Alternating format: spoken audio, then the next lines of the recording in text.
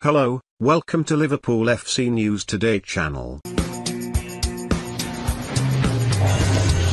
Fabinho and Harvey Elliott are reportedly likely to be named in Liverpool's starting 11 on Wednesday night when the Reds will seek to execute another historic Champions League comeback against Real Madrid. Jurgen Klopp's side trail last season's winners, who beat them 1-0 in the final in Paris. 5-2 heading into second leg, meaning the Premier League side will have to score at least 3 goals to progress. But the Reds will have to do it the hard way, as captain Jordan Henderson and Stefan Bajcetic have been ruled out through illness and injury in a damaging blow for the visitors.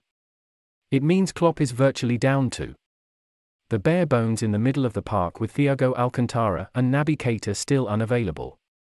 The Liverpool Echo are reporting that Fabinho, an obvious starter, and Elliott are therefore likely to get the nod in midfield as Klopp ponders a potential switch of formation.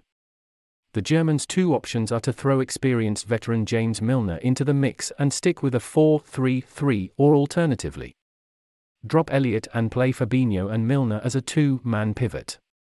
With Liverpool in need of goals, that change would surely be welcomed by supporters, as it would hand Klopp the freedom to select for attacking players. Mohamed Salah, Darwin Núñez and Cody Gakpo are all expected to start, while Diogo Jota and Roberto Firmino are also hopeful of breaking into the team. Both Núñez and Salah were on target in the first leg at Anfield as Liverpool stormed into a 2-0 lead inside 14 minutes, but Real Madrid rallied back before eventually tearing the hosts to shreds. And if Liverpool are to somehow progress in Madrid, this will need to be a near-perfect performance from the Reds, who will have to keep the likes of Vinicius Jr. and Karim Benzema at bay for 90 minutes. Despite acknowledging that Liverpool are facing an uphill battle, Klopp insists his player will give it a try as they bid to write another famous European night. "I said 3 weeks ago, Madrid with their result are through to the next round," said Klopp.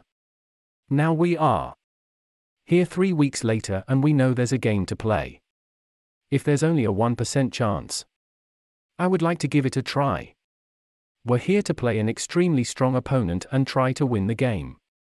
As difficult as it is, it's not likely, but possible. For that, we are here. We'll see where it leads us to."